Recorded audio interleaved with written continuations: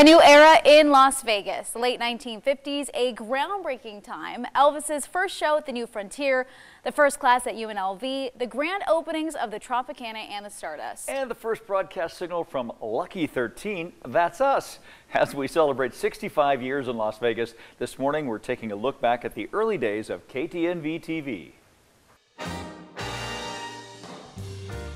1956. The future king of rock and roll hits the stage in Las Vegas, one of many firsts that shaped Sin City.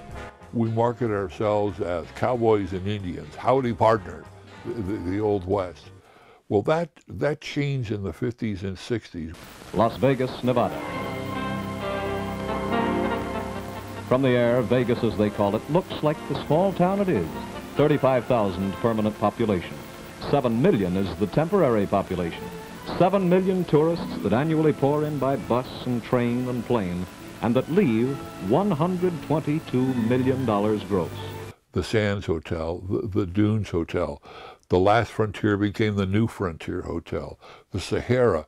So we dropped that cowboy and Indian marketing and image, and that's really when Channel 13 was born, as Las Vegas was moving into more of a modern perspective. Lucky 13, KSHO-TV took to the airwaves on May 4th, 1956, broadcasting from our antenna on top of the brand new Fremont Hotel. There's enough circulation in that man to start a shortage in the ink market. In what man? John Doe.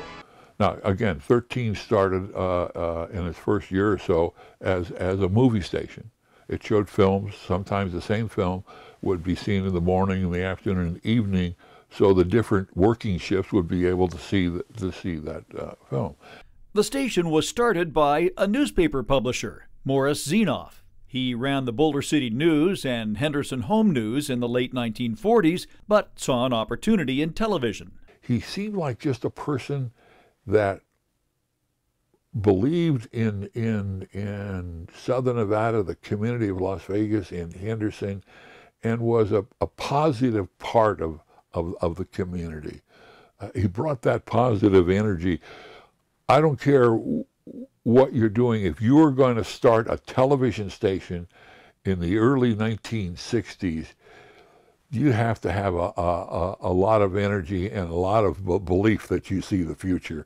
Robert Stoddall started his career in television at Lucky 13 in 1964 as fill-in sportscaster and weather anchor. He says Zenoff sold the station shortly after he established it in 1956. And after that, it switched hands between a colorful group of owners.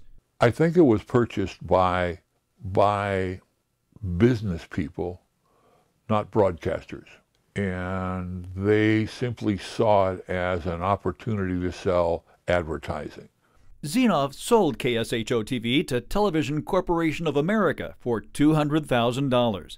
And the station moved to the El Rancho Hotel, and in just 1 year, that company cashed out, leaving the station to 3 familiar Las Vegas names, Nathan Adelson, his son Mervyn, and Erwin Mulaski, for only $70 grand.